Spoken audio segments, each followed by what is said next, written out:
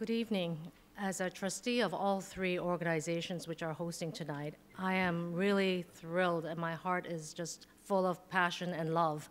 And tonight I have some of my favorite friends here tonight, so I'm really in love with you all tonight. Thank you so much for being here, and thank you, MOCA, for offering the space. And tonight I'm just introducing this very painful subject, but a very important subject for all of us, not only Chinese, but for non-Chinese, that for 60 years, the Chinese Exclusion Act had excluded the Chinese from 1882 to 1943. So it's a subject that we're delighted to discuss in greater detail with our guest speaker and moderator. And so at this point, I'd like to introduce you to Lulu Wang, my fellow C100 member. We are so delighted to welcome together this first collaboration between the Committee 100, Facing History, and MOCA, Museum of Chinese in America. And these three organizations share overlap in a mission of wanting to make the most benefit of the experience that Chinese have in America. And the subject of our talk tonight very much is part of the history of Chinese in America. And as Anna said, a sad history, but one from which we can all learn. I'm delighted to be able to introduce Mr. Martin Gold, who is our primary speaker tonight. He, as you know from your bios, he's a senior partner in the law firm of Covington and Burling, and he, with a great deal of effort, pro bono, he was a very major factor in supporting the 1882 project, which successfully sought to have a House and Senate resolution to acknowledge the injustice of the Chinese Exclusion Act laws. And in doing this work, this very important work, Martin and many of those who worked for the repeal worked not only for the Chinese, but for all people who come to America and who suffer the early years of persecution before they're finally assimilated into our melting pot in America. But unfortunately, it has been the baptismal under fire for many of the new groups who've come to America, but the Chinese Exclusion Act were particularly onerous. And as part of his legal work and research, Martin found that there were many aspects of the book that he wrote, The Forbidden Citizens, that reflected very much on the Chinese experience beyond the subject of the Exclusion Acts. And again, this makes it such a broad and encompassing significance to all of us tonight. In May 2013, Martin's book garnered the gold medal of the prestigious Benjamin Franklin Award. And we were very proud of his being recognized, and I'm sure there'll be many other accolades to follow. So it is my pleasure now to present Mr. Martin Gold. Thank you. Thank you, Lulu. Ladies and gentlemen, I am so honored to be with you. I want to thank the Committee of 100 and Facing History and the Museum of Chinese in America for the opportunity to present this evening. This project, which was, as Lulu said, a pro bono matter for Covington and Burling, was an enormous labor of love for all of us. I have worked in Washington for over 40 years. Nothing that I have worked on in any subject area gave me as much satisfaction as this project and the passage of those resolutions in the Senate in 2011 and in the House of Representatives in 2012. They passed the resolutions, which was only the 5th time in American history that Congress took an historical retrospective look back on things that it had done and actually commented on it. That's not to say that from time to time they haven't changed or repealed laws, which of course they have, but the notion of taking an historical retrospective over a sweep of history and commenting upon it, that's something that Congress does not do, except in rare instances. And this was one of them. And those resolutions passed in record time, in the Senate in 4 months, and in the House in 13 months. And they passed by unanimous consent in both houses without dissension. But the question is, why did Congress act? What is it that Congress had done that the present Congress, which had no responsibility for any of it, felt compelled to comment on? That's the subject of tonight's conversation. To understand this story, we have to go back before the beginning, because we know about the 1882 project and the Chinese Exclusion Act of 1882, but we cannot start in 1882. We must go back to 1870. In 1870, America's naturalization laws were under review. The first Naturalization Act in the United States passed in 1790. Who could become a citizen of this country? And the first Congress of the United States said that only white people could become citizens. Well, in the years since that time, there was a civil war. And the 13th and 14th and 15th Amendments were ratified into the Constitution. Times had changed. It's the moment to update the laws. On July the 2nd, 1870, an update is on the floor of the United States Senate, and Charles Sumner, senator from Massachusetts, rises. Senator Sumner was an abolitionist. He was a radical Republican. He was an ally of Abraham Lincoln's. He was at Lincoln's deathbed after Lincoln was assassinated in Ford's Theater. That was Charles Sumner. And he rose on the floor on July 2nd, 1870 to present an amendment, and the amendment essentially said this, that the words white must be stricken from the naturalization laws, and that no person in the United States could be denied the right of naturalization on the basis of race. The amendment passed that Saturday afternoon. It passed, but then rose a senator from Nevada named William Stewart. And Stewart was concerned about 100,000 Chinese males on the Pacific coast of the United States, mostly rail workers, who might actually naturalize into the United States and change the political balance on the Pacific coast. And he said that amendment is not going in this bill, and if that amendment is going to go in this bill is going to be filibustered. Congress was looking at a July 15th adjournment. At that time, there was no remedy in the Senate against a filibuster. Filibusters were not as common in the 19th century, but when they happened, they were fatal. So the only way to stop the filibuster was for the person who was doing the filibustering to desist, and they asked him to desist, but he refused that Saturday evening. Sunday they didn't work, but they came back on the 4th of July, 1870 to work again, and they went till 11 o'clock at night, and Sumner could not get his amendment through because Senator Stewart would not desist, and so finally, in order to take the logjam away, to remove the clog from the legislative pipeline, they took out the Sumner Amendment from the bill, they reconsidered it and removed it, passed an amendment to allow people of African descent to naturalize, and they closed the legislation. After it was over, a senator who had been concerned about the Stewart filibuster said, look, we knew that this matter was controversial to a few people, so we decided we'd do this thing in two segments. First, we would take care of the Africans, and then we'd take care of the Chinese. And in two segments they did. But the segments were 73 years apart. No person of Chinese descent born anywhere in the world outside of the United States could become a citizen of this country until 1943, when the Chinese Exclusion Laws were repealed. If Sumner's amendment had passed, those Chinese on the Pacific coast would have been voters. And if they had been voters, they would not have been politically ostracized. And the entire history of the Chinese in America would have been different, I predict, but it didn't pass.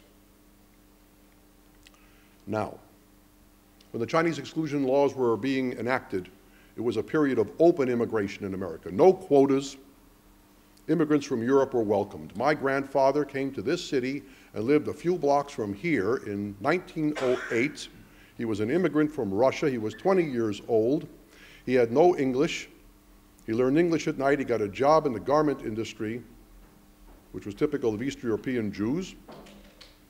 And he became a citizen of this country as soon as he was legally eligible. After that, he had a 50-year love affair with America. He had those opportunities because he was a European. Had he been Chinese, he would have been precisely the kind of person excluded from this country. We can talk about three periods tonight. The pre-1882, the precursor period to the Chinese Exclusion Act, the 1882 law, and laws afterwards, because Congress didn't just look at this once. Congress looked at it again and again and again. 9 major enactments. But before there was exclusion, there was welcome.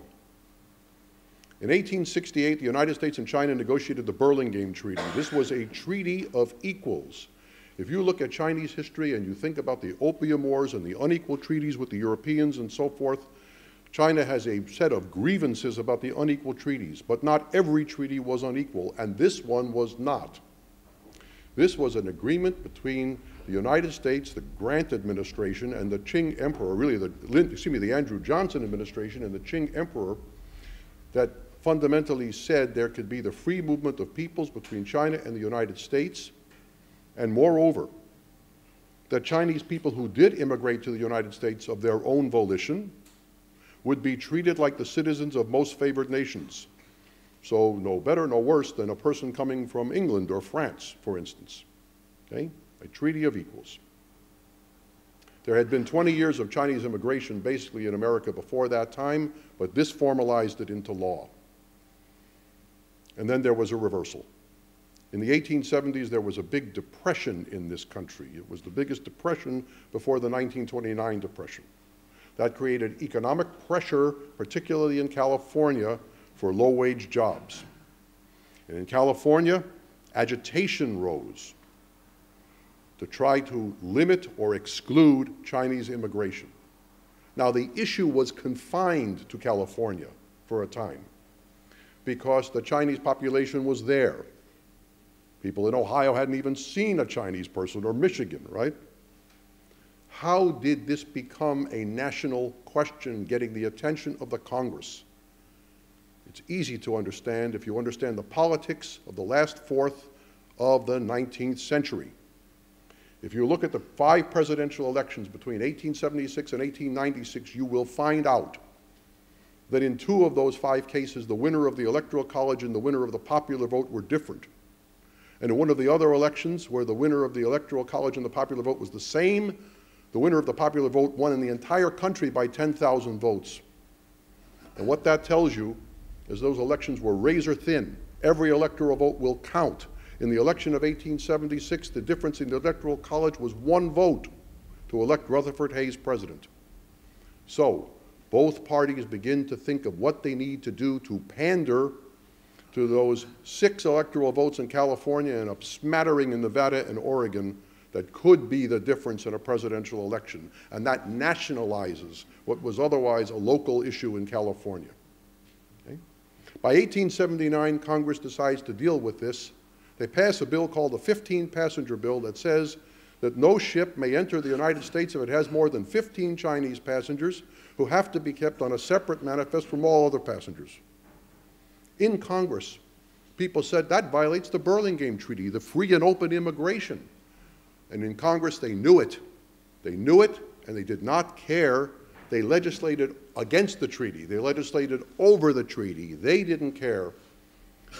But when it was presented to President Hayes, he cared, and he vetoed the 15-passenger bill on the basis that it violated treaty commitments to China. Then the United States went about revising those treaty commitments in a negotiation with China that really was not an equal treaty any longer. The United States went to China and they asked for the right to regulate, limit, or suspend Chinese immigration, even though not to restrict it, or prohibit it, excuse me, and China assented. So armed with this fresh authority, they went back to the Congress, the exclusionists did, to seek a new law. Okay? The idea was, now that we've got the right to restrict, let's go ahead and do this. They made an attempt in April of 1882. It's the 20-year bill, okay? The 20-year bill suspended Chinese immigration of all labor, that is both skilled and unskilled, for a generation, 20 years. It prohibited state and federal courts from naturalizing Chinese persons. Now you say, well, why in the world do they have to do that? Okay? Why do they have to do that? Because didn't the Sumner Amendment fail? The Sumner Amendment did, but there was anecdotal evidence that courts in Massachusetts had naturalized a few Chinese people anyway. And so to prevent anybody from doing that again, on the theory that California would not want to, by full faith and credit, recognize the Massachusetts naturalization, Senator James Farley of California put an amendment into the bill that said no federal or state court can naturalize a Chinese person. What about the Chinese who are already here? What about them? Well, the treaty anticipated they could come and go. So the legislation provided for return certificates. If you left the country, you could get a certificate from the inspector in California, and upon return present it and say, I am legally in this country and I have the right to come in, okay? Well, this legislation was more than what the United States had bargained for in the negotiation with China. Okay? Restriction does not mean for a whole generation. So President Chester A. Arthur vetoes this bill. But now they're right back at it, not waiting years, but waiting weeks, even days, and they come back in May of 1882 with legislation that says, Mr. President, if you don't like 20 years, how about 10? And 10 passes. It passed the House of Representatives in 30 minutes, okay? And President Arthur signed that. When you hear about the Chinese Exclusion Act of 1882, this is the legislation they are talking about. But Congress wasn't done. They came back in 1884 and extended this, extended it to bar the immigration of Chinese people born anywhere in the world and coming to the United States, not just from China. In 1888, believing that the return certificates had been abused and against treaty obligations, Congress passed something called the Scott Act, which essentially rescinded the return certificates and stranded 30,000 Chinese who were outside of the United States overseas at that time. It was a huge bone in the throat for the Chinese government, but the Qing dynasty was collapsing and there was no heeding the protest. In 1892, the 10-year exclusion law was going to expire. Well, of course, they wouldn't let it expire. They not only renewed it, but they strengthened it. The Geary Act, one of the most pernicious pieces of legislation ever passed. The Geary Act provided for the deportation of any Chinese person who was not walking around with papers demonstrating they were legally in the country. They had to carry papers. Nobody else had to do that. They had to do that. If they didn't have the papers, they were presumptively deportable against all principles of American jurisprudence. They were presumed to be guilty until proven innocent. Well, how to prove them innocent if they don't have the paper? Maybe you can have testimony in court. But they were concerned about the reliability of Chinese testimony, so the law literally provides that the testimony can only be taken into evidence if it is corroborated by, quote unquote, one credible white witness. Okay? That was signed into law, extending exclusion for another 10 years. In 1894, China and the United States came up with another treaty that basically said in exchange for restoring the return rights that the Scott Act abrogated, will allow you to restrict totally Chinese immigration for workers for 10 years. So that overrode the Scott Act, and that became the rule. It exempted a few people, officials, tourists, students, teachers, merchants, but the definition applied to them by immigration inspectors was very, very narrow. A teacher is not a high school teacher. A teacher is a college professor, you know, that type of thing. A merchant is not a peddler. A merchant is someone with a storefront. So basically, even these exempted classes were mostly restricted. In 1902, Congress renewed the law indefinitely, consistent with treaty obligations. In 1904, China withdrew from that Gresham-Yang Treaty, so Congress said, well, if you're going to withdraw from this, we're just going to impose the policy unilaterally. And in 1904, Congress made the Chinese Exclusion Law permanent, and there it stayed for 40 more years. The debates in Congress were extremely harsh. In the book Forbidden Citizens, I quoted members of Congress at length. I did that not to fill space. I did that because I wanted people to understand what those debates were like, so that nobody would believe that somehow we had mischaracterized the debates, that we'd said in some fashion they were prejudicial or racist, when what do they mean by that?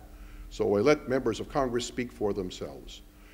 John O'Neill of Missouri made a point here. He said this was in 1888 at the time of the Scott Act debate. No campaign, that was an election year for president, no campaign is complete without Chinese legislation.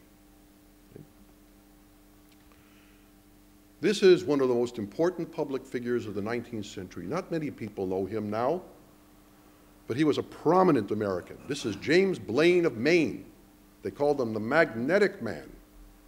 He had been a representative in Congress, Speaker of the House, later on a United States Senator, a would-be candidate for president several times until he finally was the Republican nominee in 1884, and Secretary of State under 3 presidents. In the 15-passenger debate, he posited something which was unique at the time, but later on became a fundamental point in the exclusion debates. His idea was this: we should not admit the Chinese to citizenship. We should not, because they cannot assimilate with the American population. They look different, they dress differently, they eat different kind of food, they have a different kind of language, you can't understand it, and so on, right? In other words, they are a distinct population. We judge they cannot assimilate, therefore they shall not be permitted to assimilate. They shall not be entitled to naturalize and become American citizens. And if they cannot do that, they should not be admitted to the country in the first place, because it is a bad policy to have an underclass of people admitted to the country as workers who cannot aspire to American citizenship under any terms. So this statement, we have to decide whether we'll have for the Pacific Coast the civilization of Christ or the civilization of Confucius, is on the basis that we will have an unassimilable population massing on the Pacific Coast, and ultimately will take over the Pacific Coast because it will overwhelm the local population. Other people won't go to California because they can't get jobs, et cetera, et cetera, et cetera. So therefore, let's keep them all out. This man is Albert Shelby Willis of Kentucky. This quotation comes from the 1882 20-year debate, okay? Although he was the sponsor of the 1879 15-passenger bill. This is a very nasty commentary, but quite typical of what was said on the floor of Congress in those debates. Okay? So you can get a sense of the nature of the debate. Now, there were not just people supporting exclusion. There were also people who opposed it, even though they became in a dwindling minority over time. Here's one of them, William Rice of Massachusetts. If you looked at the Congress as a whole and said who was for exclusion and who was against it, Democrats generally were for exclusion, particularly ones from the South. Republicans on the Pacific Coast were for exclusion as well. All members from the Pacific Coast were. In the Middle West, a bit less so. If there was an anti-exclusion element anywhere, it was the Northeastern Republicans, who were the legacy of the Abraham Lincoln Republican Party. William Rice was one of those. Blaine was one of those too, which made so significant his departure with in mind the 1880 election. Okay? This is a congressman from Illinois, Robert Hitt. As a young man, he was a law clerk in Illinois, a clerk to a local lawyer in Springfield, Illinois, Abraham Lincoln. He got elected to Congress. He's talking here about the Geary Act, the idea that you have to walk around with papers proving your innocence or otherwise they throw you in jail. And I point this out only to say, no one can possibly imagine that Congress did what it did, ignorant of the effects of what it was doing. There are no unintended consequences here, because they were told about this kind of policy and passed the legislation anyway. Okay? And then there were real heroes. This is a hero. George Frisbee Hoare, senator from Massachusetts between 1879 and 1904. He was a senator during the entire period of exclusion. He opposed every last exclusion measure. In 1902, which was the last major debate on these topics, Senator Hoare was by that time an elderly senator. He said nothing for a week of debate. Just before the final vote, he rose, and he makes this statement. He says, I'm not going to be for this bill. You can't do anything to it that will improve it because it is fundamentally against American principles. And he made this statement, and he says, as this bill violates these principles, I am bound to record my protest if I stand alone. Here is the vote.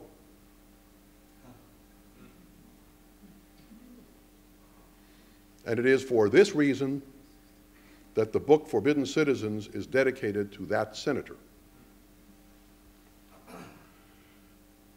Henry Nathan was a congressman from Massachusetts for 4 years at the very beginning of the 20th century. He offers us the best explanation of the Chinese Exclusion Laws. Okay? And here it is. He said this approving of the 1902 extension, okay? But this gives it to you in a capsule. Now, the element, when you think of Chinese exclusion, you think of exclusion from immigration. That's natural, and that's true. But it also involves exclusion from naturalization. And if you want to understand the significance of that, let's go back to our friend William Stewart, the man who filibustered the Sumner Amendment. He was in the Senate a long time, and in 1904, when the law finally passed making it permanent, he claimed his trophy. And he said he'd go back to 1870 and talk about what he did then. If they had been allowed to have become naturalized and become voters, there wouldn't have been any exclusion. If anybody has difficulty connecting the dots between the denial of political rights and the presence of political ostracism, Senator Stewart can connect them for you. By 1943, the United States and China are in a wartime alliance against Japan. And attitudes toward the Chinese population have changed. The attitudes towards Chinese immigration has changed.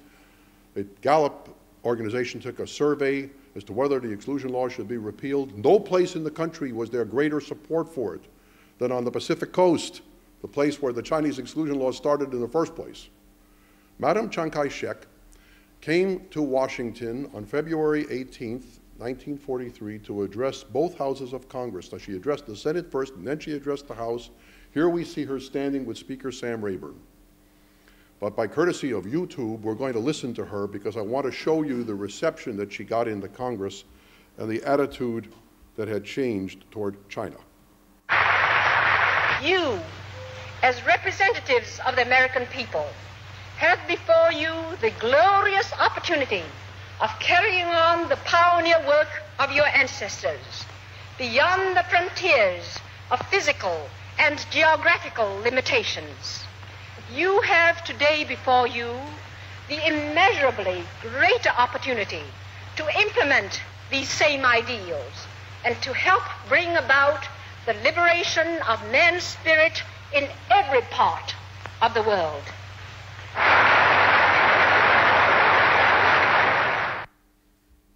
In that year, repeal legislation was advanced. Warren Magnuson was later a United States Senator, but then a congressman from Seattle, because he was from the Pacific Coast, was selected to sponsor the Magnuson Act for repeal, okay? And it was a wholly bipartisan effort. His partner in it was Congressman Walter Judd of Minnesota. Walter Judd was a freshman member. He spoke more on this than any other member in that debate. Why? Because Congressman Judd, freshman member from the minority party, was Dr. Judd, who had spent 10 years in China as a medical missionary and was a close ally of Pearl Buck and others who were seeking the repeal of the exclusion laws, and he was accorded great deference in the debate. Both houses of Congress passed this. When President Franklin Roosevelt returned from Tehran and his conference with Churchill and Stalin in 1943, this legislation was on his desk, and he signed it on December 17th. We've now passed the 70th anniversary of the repeal of the Chinese Exclusion Laws. On May 26, 2011, these resolutions were introduced in the House by Judy Chu and Judy Biggert, the Judy resolution, right? And the Judy resolution wound up gathering a large number of co-sponsors in the Senate: Scott Brown of Massachusetts and Dianne Feinstein of California. Note something. The principal sponsor of both the House and the Senate resolution were freshman members of the minority party. And still, the resolutions passed. Finally, I want to show you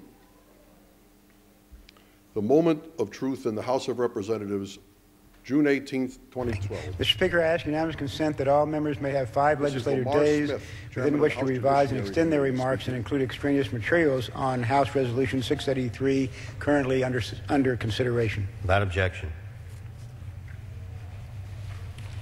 Gentleman from Texas. Mr. Speaker, I yield myself such time as I may consume. Gentleman's recognized. Mr. Speaker, I first want to thank the gentlewoman from California, Ms. Chu, for introducing H.Res. 683, expressing the regret of the House of Representatives for the passage of laws that adversely affected the Chinese in the United States, including the Chinese Exclusion Act. I know through conversations with several of my colleagues, including the ranking member of the Foreign Relations Committee, Mr. Berman, that this is an important resolution for them and their constituents. Mr. Speaker, I yield myself as much time as I may consume. Gentlelady is recognized. Mr. Speaker, I rise in support of House Resolution 683.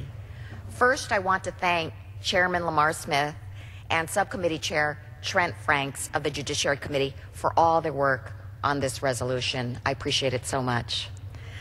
We have come together across party lines to show that no matter what side of the aisle we sit on, Congress can make amends for the past, no matter how long ago those violations occurred. It is because we have worked together in a bipartisan way that we will make history today. Today, for the first time in 130 years, the House of Representatives will vote on a bill that expresses regret for the Chinese Exclusion Act of 1882, one of the most discriminatory acts in American history. The question is, will the House suspend the rules and agree to House Resolution 683? Those in favor say aye. Those opposed, no. In the opinion of the Chair, 2/3 being in the affirmative, the rules are suspended, the resolution is agreed to, and without objection, the motion to reconsider is laid upon the table. And in fact, there was no dissent, and this is the last slide. This is a great man, Hannibal Hamlin of Maine. Hannibal Hamlin was Abraham Lincoln's first vice president. He served the Lincoln administration in the first term. When Lincoln ran for re-election in 1864, they moved Hamlin off the ticket to replace him with a Southerner who had opposed secession, believing that that would assist in the reconstruction of the Union. Hamlin had been a senator from Maine. After sitting out a few years, he was returned to the Senate by Maine, and he came back in 1868, serving for 12 more years and becoming chairman of the Senate Foreign Relations Committee. His committee was the committee that reported the 1879 15 passenger bill. It was not the practice at the time for a committee chairman to bottle legislation in committee that a majority of committees supported, so it came to the floor without recommendation, but Hamlin's recommendation was in the negative. He made a speech denouncing that legislation as a violation of fundamental American principles, and at the end of the speech, this distinguished American said, "I leave this vote against this measure, I leave it as a vote, the last legacy to my children, right? That they may esteem it the brightest act of my life." His statue stands in Statuary Hall outside the chamber of the U.S. House of Representatives. After the Judy Chu resolution passed, I walked Congresswoman Chu out to that statue to show her this, to tell her this story, and to say, never look at the statue the same way again, because this is a great man. In 1879, he lost. In 2012, we redeemed his legacy. Okay? And that day, when I walked out of the Capitol, I passed by the statue again, I put my hand on his shoe and said just 3 words: "Thank you, Senator," and thanks to you.